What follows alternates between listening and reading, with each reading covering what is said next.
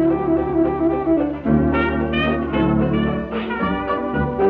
is Skipper Albert A. Wall, the voice of the jungle, broadcasting on the DVC to all points unknown. If you're within the sound of my voice, you're listening to Welcome Home Podcast on the DVC.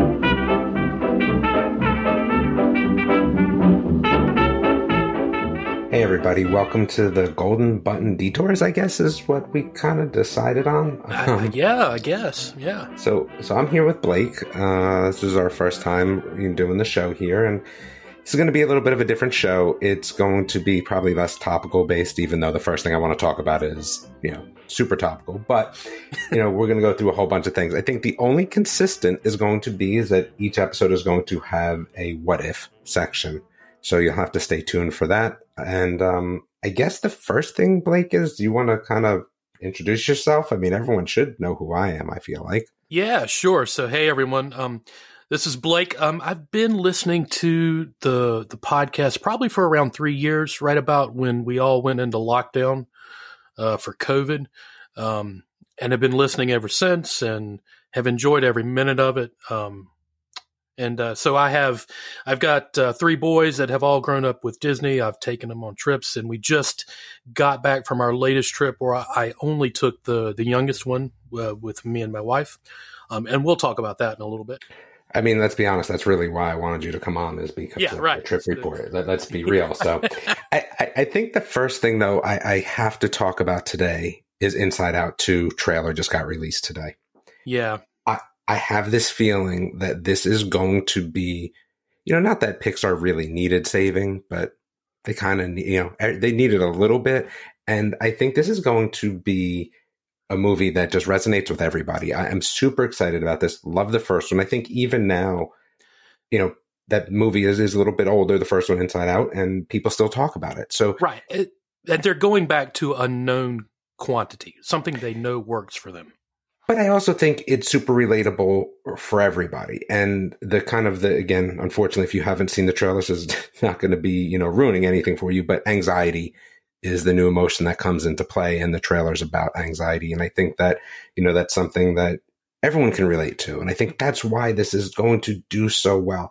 I am super excited for this one. Yeah. Super excited. It looks really cool. I have seen it. So I'm going to end up writing an article about this over at BSC Kids on why I think this is going to save, the animated movies from Disney for some time now. And I think that there's just a lot to like about that. So super non-topical show. First thing we talk about, topical, but that's okay.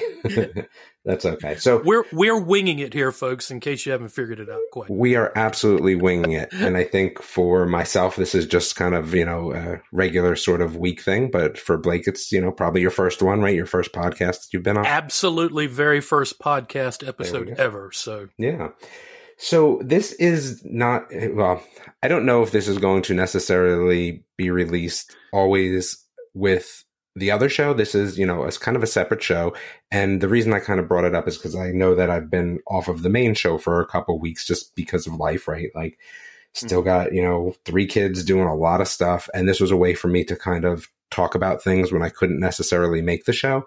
But I also think that this might end up filling in the show. I'm also hopeful we can get some interviews, just some different things that are easier to coordinate with, really just me having to coordinate it and rather than Tom and Trevor and coordinating everything. So this is not going to be, necessarily a replacement, even though this week, that Tom unfortunately had some things come up. So maybe it replaces this week. Not sure, but yeah, so this is not going to be Welcome Home Podcast 2.0. No, it is not. No, this is not. So I think one of the things that you brought up, Blake, was, we wanted to talk about different, kind of things maybe. And one of yours was, well, what's kind of, I don't really like your wording here, gaming the system scenario, but let's just say, what's your biggest kind of hack that you use at Disney? And maybe it's something that people are unaware of. So I think for me, the biggest thing that we use all the time that has made such a great difference, especially as the kids have been growing up, is the free water. Like I get it's a little tough to go up to one of the places and ask for free water, right? But it's not like it's not a thing. It's a thing. Free water is a thing. We don't buy water at all. Yeah, unless there's like an issue, right? So there have been some times, unfortunately, where like it's been so hot and there has been a level of kind of heat exhaustion that may be creeping up for, one of the kids or something. And then if we can't find, a free water place quick enough, then yes, we'll get a water or things like that. But more often than not, there's a ton of places. And, as long as you can get over, I guess, right, we can, a little throwback to the first section already, a little anxiety that you might have asking, it's the biggest thing. It's the biggest thing possible. And I've seen cast members even who work behind the counters at like the quick stop food places. They encourage that, or they'll say, I've seen a guest go up and say, is there a water fountain anywhere I can fill my bottle up? And they said, no, don't do that here. I've got ice water right here. So it's, Absolutely. You should never feel embarrassed, let me put it that way, to go ask for that water. It's Absolutely. there for you. Mm-hmm. You're paying for it in your ticket. Trust me. But I do feel like there is some anxiety around it. I know that I've asked my kids to go do it, and that is something that just will not happen, especially at this point. So it's usually my wife going and handling that portion. But yeah, as long as you can get over that little anxiety that you might have asking, that's probably the biggest hack that we use regularly that not everyone necessarily uses. So okay. So you're looking at current hacks. Now, the way I looked at it was, what was the biggest hack I've ever used? Oh, man, I have my running shoes on. Yeah, it's a different scenario at that point. Go ahead. All right, so let me tell you about mine. So 3 years ago, my oldest son graduated from high schools, and we went to Disney. That was his senior trip, right? Mm-hmm. Was supposed to be a cruise, but COVID nixed all of that. So we made the plans. Going to Disney, great. And then after all of that, they made the announcement that Magical Express was going away. But it was still going to be active when we were going to be there, but we were only going to be able to use it this last time. Well, the way I had set up the trip was that we were going to spend one night at Disney Swan and Dolphin. Okay. And then move over to the Boardwalk Villas. All right. Well, if Magical Express did not go to Disney Swan and Dolphin. So I was like, man, we gotta figure out a way to use this Magical Express one time. Cause we love Magical Express. Like the whole, like to us, that's your prepping. That's your entry gateway into the bubble. That starts the whole experience. And so I started looking around, poking around, trying to find like, is there a way we can just get a room one night somewhere on resort to use Magical Express? And this was at a time where the parks had just recently kind of opened back up. And everybody had this pent up travel demand. So like rooms were crazy. Like even like Art of Animation and All Stars, like they were $250+ a night. Okay. I mean, it was crazy. So I kept looking and finally stumbled across this. Did you know that at Fort Wilderness Campgrounds, you can book one night out on a campsite, which is nothing more than a cleared bare spot on the ground and a concrete pad for your vehicle. No water, no electricity. You can rent that or book that 3 years ago for about $80, $80 a night. And when I was looking at the Lyft and the Uber, that was $60. So I started thinking, man, for $20 more, I can stay on resort and get use of the Magical Express. So that's what I did. Okay. I booked one night, at the campground. I kept my Swan and Dolphin because that's where we were going to stay. Yep. But I booked one night at the campground. And when we arrived at MCO, Orlando International, went down to the Magical Express lane, the guys, the folks there greeted us. Hey, Mr. Long, how you doing? I said, we've got you down here. You're staying one night at the campground. And then I went up, hey, let's talk about this for a second. So I flat out explained to him, honestly, the entire deal. We were staying at Swan and Dolphin. And really, I just booked this because we wanted to do Magical Express one more time. And he looked at me and he said, okay. And so I said, I know you can't take me to Swan and Dolphin. Can you at least take me to like Yacht Club or beach club so that we can at least walk from there. And he's like, sure. So that's exactly what we did. He took us to Yacht Club. We walked in the front door, looked at the lobby, said, this looks great. And then we walked right out the back door and walked around the boardwalk to Swan and Dolphin. So we got to use Magical Express. I like that. I mean, if we're going to bring up like biggest hacks ever, I feel like for myself was always that, get everyone's ticket and have one person run to the Fast Pass boxes that printed out the paper Fast Passes. Yeah, that was always my thing, right? Like I just get everyone's stuff and, maybe have like 10 cards with me and just boom, boom, boom, boom. Holding 5 magic bands and just going and scanning each one of them. Yep. Oh, yeah. I mean, even before that, when there was just cards, right? That was always a fun thing. Yeah. Just take everyone's cards and boom, just knock them out real quick, get all your Fast Passes. So I think that was fun. So it's interesting, though, both of us being from North Carolina. So you fly from here and you don't drive, huh? Yeah. We are both of a kind of a certain age, and I'm getting to the point where driving for 10 hours is just not enjoyable for me anymore. And I'll be all right. So a little more background. I travel quite a bit for my primary work. And so I have lots of airline points and so I get to use that. So flying for me is second nature. For me, the part of this hack conversation is not doing breakfast, right? And I can only really accomplish that if I go in a car. And, when we go in a car, we'll bring food, we'll bring, waters, we'll bring all of that stuff, and then not do breakfast at all. Right. And the way we get around that is because I've got status with airlines, I get to check bags for free. So we'll literally fill one hard shell suitcase up with nothing but breakfast, like, Pop-Tart boxes and the individual cereal things, so we don't buy the breakfast either. So, but that's how we get around it. Yeah. So that's a good thing. All right. So this next section, and as you can already tell, right, these are going to be shorter shows. There's no food talk. Thank goodness.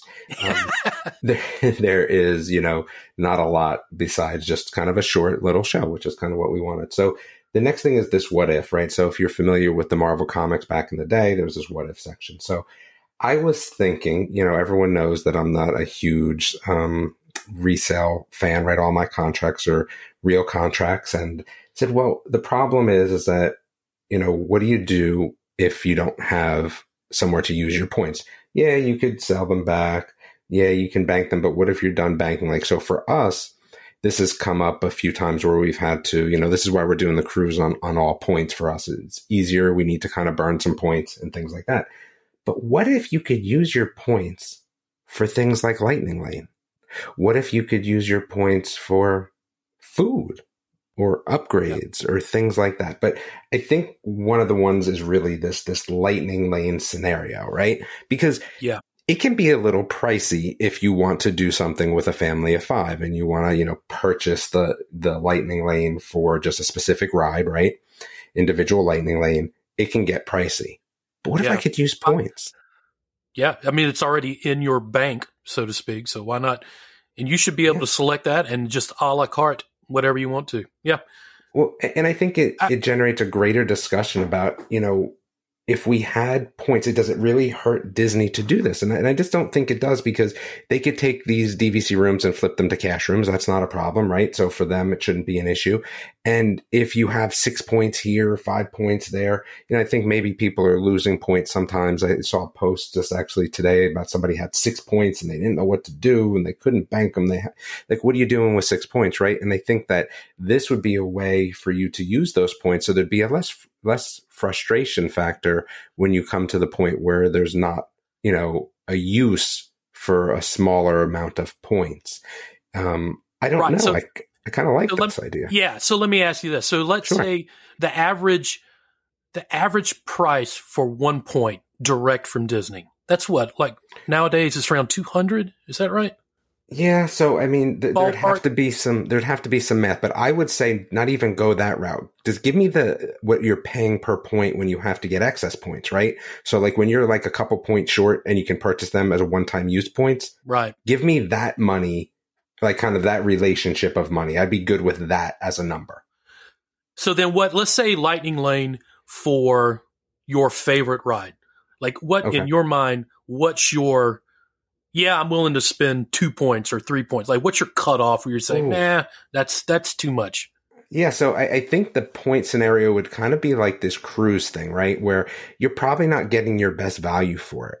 So I'm okay with that again, because sometimes just not spending the money is better than the value of what you have, right? Isn't that what they kind of say for just like when people have like vintage stuff, right? Well, what's it worth? Well, it's worth whatever someone willing to pay for it. Exactly. Same sort of thing. So I would say, I think 2 points. I think there should be a tiered system. I think it could be between 1 and 3, and I'm okay with that per person. Yeah.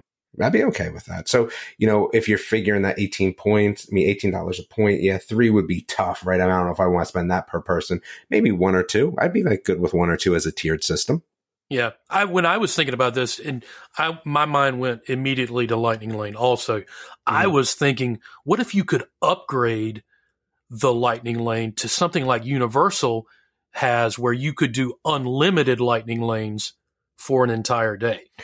I think the problem with that is just management, like, people management. I mean, I guess it's always possible. Anything is possible, but just the management of people. I mean, unless you're going to limit that per day, which I guess you could. Yeah. That wouldn't be a bad thing. I'd almost, like I said, I'd love to use points just for like, hey, listen, give me menus at every place, not quick serve. Let's say sit down, right? And desserts could be worth 2 points. Like, right? Like dinners could be worth 4. Like, I'm okay with that. I just literally a la carte is what. Yes, literally a la carte. I feel like there's an opportunity. I think it solves, a few problems that, people have, and maybe even Disney has. It allows them to kind of really make more money at the end of the day when you think about it. And I'd be okay with that as kind of my what if. I would throw in VIP tours as well as something you could purchase. I mean, how many points would that take though? Like, I know that's the thing. See, so this is kind of the thing, right? So let's just say you're a DVC member and you take your loan out, you do your 10 years, doesn't matter how many points you have, you could pay it over 10 years. That's great. Fine. No problem. And then you just don't want to spend the money for something. You should be able to, kind of like a home equity loan, right? Like, listen, I understand that you can rent your points and things like that, right? But, outside of these swaps, there are some, you are renting points to get cash back. And then there's, things you have to do when you do that before you use that cash for other things. So, I would say I just like it out there as everything. Yeah, I'm good with that. How about early entry? Okay. Like, yeah, I understand like that's crazy because now you're talking about having a whole bunch of, extra people in the parks, but like, what if you were just like, hey, 15 minutes early to the parks, I'm okay with. So would you remove the current 30-minute for just regular resort guests? But just give me like 15 extra minutes so I don't have to wait on that massive line, right? Yeah. Like I'll be honest with you, even if it was just 10 minutes, and even though the rides weren't open yet, you could at least start walking, right, to wherever you want to go instead of having to go through that whole, herd of people at the beginning. I'd be okay with that too. I think there's tons of opportunities for this. Yeah. And you would only want this for direct points, right? Not everything is always direct points. Everything for me is always direct points. But what about even just minivan? Like, what if you like made it like, hey, okay, listen, I'm not going to get crazy here. I'm just going to keep it pretty, down to earth and just minivans. Yeah. What if I could just use minivans? Like, that would be great too. Wow. Like, so what if you were buying into DVC? Let's say this existed and you were buying into DVC. Would you budget extra money, or would you budget extra? So let's say you want to stay at Boardwalk always and you want to stay a week. So that costs 300 points. But then there's also these other things. Would you buy extra points from the get-go just to be able to I don't think I would. extra things? Yeah, I don't think I would. I don't think that I would need to. I would this would kind of be like some extra fun benefits that I would use just for, kind of without having to do anything else. Like, it's kind of like this cruise that we're doing. I don't really have to do anything. Like, I just call up, got a cruise, didn't have to put any money out of my pocket. And the nice thing about a cruise is that, it's all inclusive. So I'm literally paying nothing to go on a vacation. That's a win for me. That's a win. And look, I understand people, are upset with me about the whole, well, you could just have done a swap. But here's the thing. When I do a swap, I still have to do work. I still have to make that reservation for somebody. And then if there's a problem, I got to call back and deal with that reservation. I don't want to do that. I don't want to do anything. I just want to call up, get my cruise, be done. I don't want to have it like hanging over my head that like, hey, I might have to make another reservation or cancel a reservation, then right. You don't want places. You don't want places where things can go wrong. No, and it is a little bit of a hassle that reserving something for somebody else is a hassle. Like it's just you just don't want to do it. So I'm okay with that. So I think that was kind of our what if for this section. Dude, we are cruising along. When there's no Tom and Trevor, gosh, things go so quickly. Now there is only 2 of us though, so we have to take that into account. And we've been recording, 20 minutes so far? That's not so bad at all. Yeah. I feel like it's flown by already. Yeah. So I think that the last thing we kind of want to do is talk about your trip. So I think we will use the Golden Button Detours for people that are making trips that want to talk about them outside of Tom, Trevor, and myself, which we'll talk about them on the main show. But, we kind of want to hear about your trip. So you said this one was a little bit different because it was just your one son and you and your wife, right? Now, how old is he? Our youngest is 11. So he just started middle school, 6th grade for those, So, and it was, honestly, it was our first time having a kid that age being the only kid, because our 2 older kids were close enough in age that the first time we went, it was always the both of them. And this first time with a young kid that didn't have a sibling to have to argue with all the time, it was such a refreshing experience. I'm not going to lie. Oh, that's so interesting, because even though like our kids, like, my kids, my two oldest are very close in age as well. And then my daughter's 13. So probably a similar situation to what you have. My 2 oldest boys are like, stuck together. So that works out well. And my daughter will hang out with them too. It kind of frees up some of our time, to be honest with you, but go ahead. Yeah. So this was a little different for you. Right. So we got there, this was on October 28th, I think. So right at the end of the whole Halloween season. And over the course of that trip, we actually got to see 2 different seasons at Disney, which was really cool. We've done that trip as well. Yep. Yeah. So we got to see the Halloween, and at the end of the trip, we got to see the Christmas put up. So it was really neat. So we went, and this was our first time using the Genie Plus and Lightning Lane system. Oh, okay. Last time we went, it wasn't available. And I'll be honest, I went into this expecting to hate it. Just from what I'd read. And I that's exactly what I was going to say. I was actually pleasantly surprised by it. Once you separate it from the old FastPass system, and by that I mean like the old way you had to use up that quote unquote lightning lane before you could book another one. So there's definitely some differences, but you know what the nice thing is? You weren't necessarily up at the crack of dawn 60 days before trying to book your fast passes. So exactly. There is that. Exactly. Yeah. The only change I would make to that Genie Plus is I wish you could book the Genie Plus for the day other than the morning of, or like the midnight before, because right now you can't do that. And I kind of wish you could. Yeah, that was the only downside. Individual lightning lane, you have to book it in the morning, so you're kind of still waking up, booking it, and then going back to bed, sort of thing. But exactly, and that is exactly what happened. So, and with the new lightning lane system, oddly enough, I actually see a little bit of benefit using a lightning lane in limited circumstances for like a parade or show seating, because if you've got these lightning lanes and it's your turn or it's your time to make a lightning lane, and there's nothing you're seeing that, is really kind of interesting you, like as far as a ride. Yeah. Preferred seating for, a parade or a show is not a terrible thing to use it for. So, I mean, for you, I'm not about either one of those, but I get it. Yeah. I can understand it. I bought Genie Plus every single day. Probably didn't need to, but it was interesting to use. I liked it. I want to know about Moana. Like, that's really what I want to know about. Moana was neat. It's definitely geared towards younger kids, right?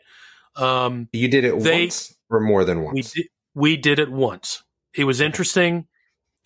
I mean, I don't know that I would ever walk through it again. More than once? Yes. Okay.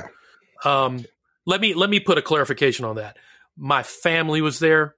I actually a little more information. I actually had to go down for a work conference, and the second day they were in Epcot, I was in my work conference. So they went into Epcot, but I don't think they did Moana again. It was nice. It was cool, but it's just one of those things that once you do it one time, you're like, okay, I don't need to go back to that. And so was there a line? How were you fed into it? No, there is a dedicated entrance. There was no line. We did not have to wait. And I mean, there was a little bit of crowding, so it's kind of set up into, I want to call it vignettes, if that makes sense. Yep. The whole thing is it's talking about the ecosystem of water. So like it rains, the water goes into streams, and then it evaporates back into the air, and it's the whole circle of life thing. And each vignette is about each one of those steps in the life cycle of water. So the whole thing about the waterfall separating, it's interesting. You know, I can see how they use that technology. It's not life-changing. Yeah, the technology from the 1990s. I get it. Yeah. So did you know what hadn't you seen before? So like, when was your trip before that? So like, what was kind of new to you? So the last trip we took was back in July 2021. So it's been a little over 2 years. We had not done Remy because Remy opened up later that year. It's not bad. Yeah, I enjoyed Remy. It's a neat from a perspective where you were being shrunk down to the size of a rat. Made me a little like queasy, which I was surprised about because rides usually don't.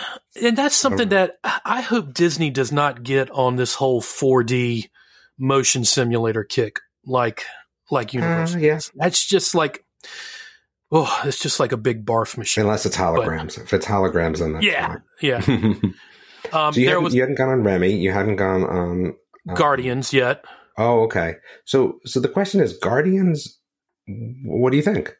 I like it. I think the ride profile fits the characters that are involved, if that makes sense. Better than, so Flight of Passage, Guardians, Rock and Roller Coaster in order. I will go, Guardians is 1, Rock and Roller Coaster's 2, the Avatar is 3. And I made some notes about Avatar. I like that. It was the first time my 11-year-old had ever ridden it. But I'm starting to notice some maintenance issues on that ride. Like the soundtrack wasn't working. Like we rode it two times, right? And in one of those rooms where you ride, the soundtrack wasn't working. So like you got all the sound effects of the animals and the swooshing and all that, but the soundtrack that was behind it, you couldn't hear that at all. So it kind of took away a little bit. We rode Tron, obviously. Have you ridden that yet? No, I have not. But I'm also not like, I'm not like super amped for it. I mean, you're gonna have to ride it one time. I'm sure I will. You know, I think that Tron is one of those with Moana. Like, I'm not making a trip for it. Oh no! But when I'm there, I will. Like, you know, certain things you kind of make a trip for. Like, and I don't think that's one of them.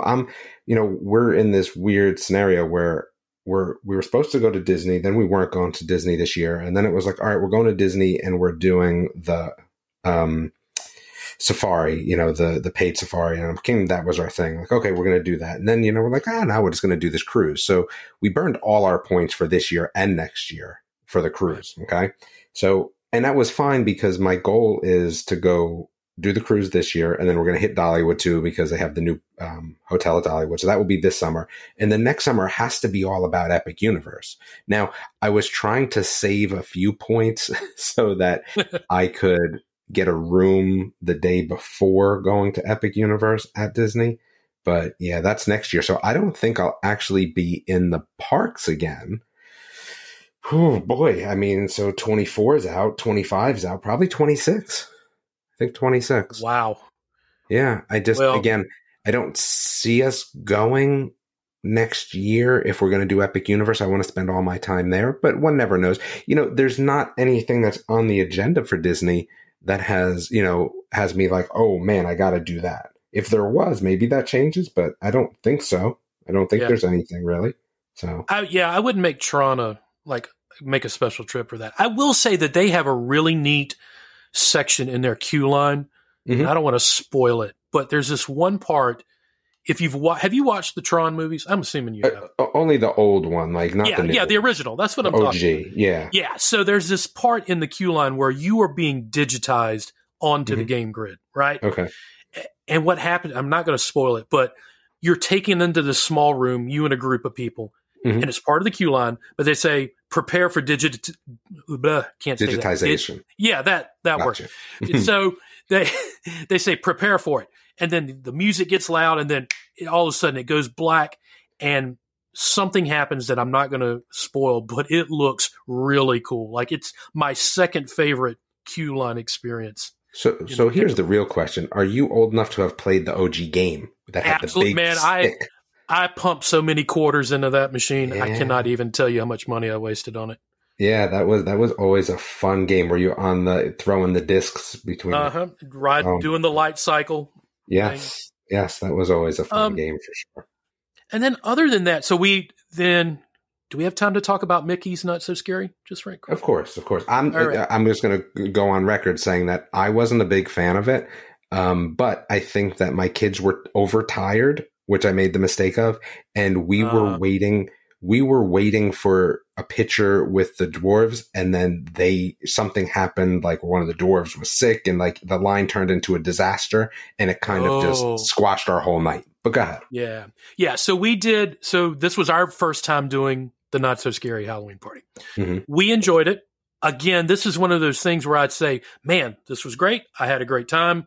Probably won't do it again until grandkids finally roll into my life. Yeah. But I think the trick to the Not So Scary is to make sure you are either at that park during the day or you park hop into it before 4:00, before they start allowing. Yeah, the problem was it makes it a long day for younger kids, and that was the mistake we made. So we tried to accomplish that, but it turned into a little bit of a disaster. Right. Well, we started the day out at Animal Kingdom, which is already really a half-day park, let's be honest.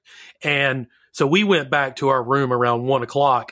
We chilled out for a little bit, and then we got into our costumes, and then got into Magic Kingdom around 3:30 before they started letting everybody in. And we beelined it to Tomorrowland, like near Stitch's Great Escape, where it used to be. That's where they were giving out the wristbands. Went there, then we went right back to Town Square Theater, and that's where Jack and Sally were. Okay. We got there in that line, and it said 90 minutes, and we're like, whatever. And it was not. It's just like the rides. They overinflate those wait times. I think we were in there for 40 minutes. Did that. Then we got Mickey and Minnie in their Halloween costumes were right there next to it. And so literally before 6:00, before the whole event even started, we had the main two characters already met, and we were able to kind of go around and enjoy. We didn't ride any rides during it because I felt like that was a waste of time, to be honest. Like we were there to meet characters. Time. Yeah, you can ride rides anytime. We were there to meet characters, get candy, get pictures, watch the shows. So I said, we enjoyed it. We all dressed up as variant Lokis to be a little topical. I think the only other thing about this trip, you were going to say something? No, go ahead. Yeah, I was going to say the only other thing about this trip that we realized we really enjoy, Disney is kind of leaning into these scavenger hunt type exercises in the different lands. Mm-hmm. I wish there was more of them, to be honest. Yeah, exactly. I do too. You remember it all started back with like the Phineas and Ferb thing over in Epcot. Kim Possible and then DuckTales. Yeah, Kim Possible. Yep. Now it's DuckTales. My kid loved that. I'm going to be honest with you. I let him do all the button pushing, but I was right there with him because I enjoyed every bit of that. And they have something similar to that now in Adventureland in Magic Kingdom, where you use your magic band and you're part of Jack Sparrow's crew and you go do different things. And I mean, half the fun of that is activating all the special effects and watching the people who are walking by not knowing what's going on, going like that. Absolutely. All right, so we're gonna keep it to our preset limit, unlike the other show with these guys that just run over so much, man. I can't do it. So a few things. We do need like theme music at some point. We'll have to work on that. And then the other thing that's been scaring me here is that I'm watching the lines for your vocals and audio go so much faster than mine and that's making me nervous, but hopefully everything comes out okay. So, as we normally do, Golden Button Detours is for entertainment only. We are not employed by the Walt Disney Company, and all opinions expressed on this show are our own. Please consult with your DVC cast member or Disney representative for more information on anything we talked about. And that's a big thank you to Tom, right? He always writes that.